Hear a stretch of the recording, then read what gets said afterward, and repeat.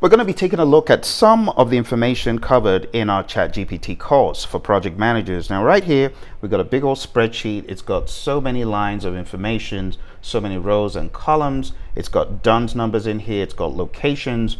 And when you have a spreadsheet like this, sometimes you just need a little bit of help in doing the analysis. So we're going to go into ChatGPT and we are going to analyze this spreadsheet. So what I'm going to do is take a CSV version of this spreadsheet.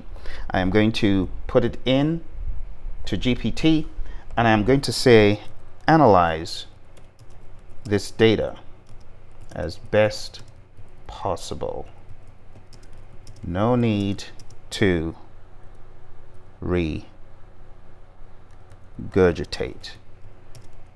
I'm going to hit an enter and it's going to think. It's taking all this from the US Army Corps of Engineers contractor database, which is public information, and now it is analyzing. It's telling us what it's all about, and it's breaking down the fields, as you can see.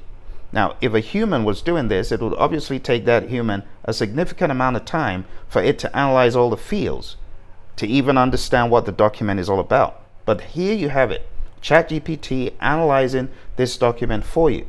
Now, to go a step further, we can ask ChatGPT to analyze specific fields and grouping by category. So what it's doing of its own accord is performing a more detailed analysis of the data. It's going to examine the number of unique companies, the distribution of the firms by state, distribution of the firms by NAICS codes, and so on. Now it's working, and we can show the analysis by clicking on that. And if you scroll down, you can see some further details about the information, and it's presented it down here in a more legible way. There's 692 unique companies in the data set, 47 in Florida, 37 in Virginia. Those are the highest states.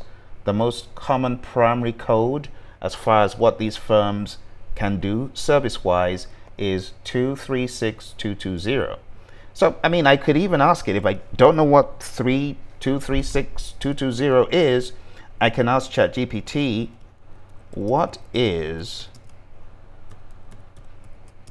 the code?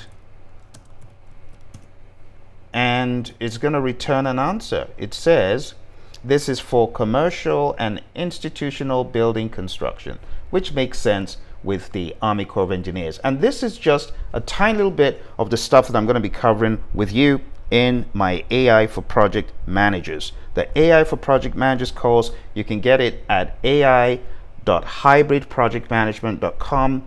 I'm going to break down how to apply AI to project management so that your time taken to perform tasks like that data analysis will be cut in half. I had a task that would take me 24 hours to do. Because of AI, that task now takes me minutes.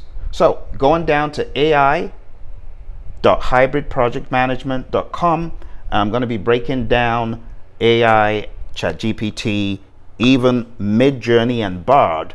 By the time we're done, you will feel more in control of AI and you will understand how to harness it across all the processes and all the process groups and even Agile. Whether you're a product owner, a Scrum Master, or a developer, you have a place in this course. So going down to ai.hybridprojectmanagement.com and let's get rolling to master AI for your success.